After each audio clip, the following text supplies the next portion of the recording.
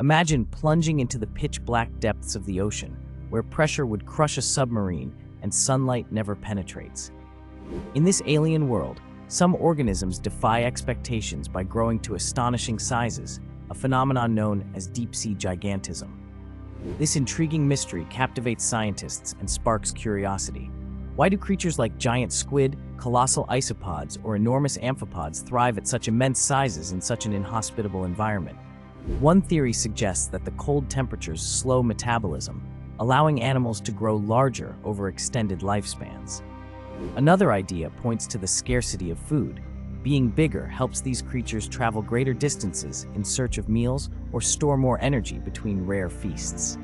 Additionally, the immense pressure and reduced predation rates may create conditions that favor larger body sizes, making it safer for creatures to grow without as many threats. The deep ocean remains a realm of secrets, but deep-sea gigantism reminds us that life always finds extraordinary ways to adapt, even in the most extreme and unforgiving environments on our planet.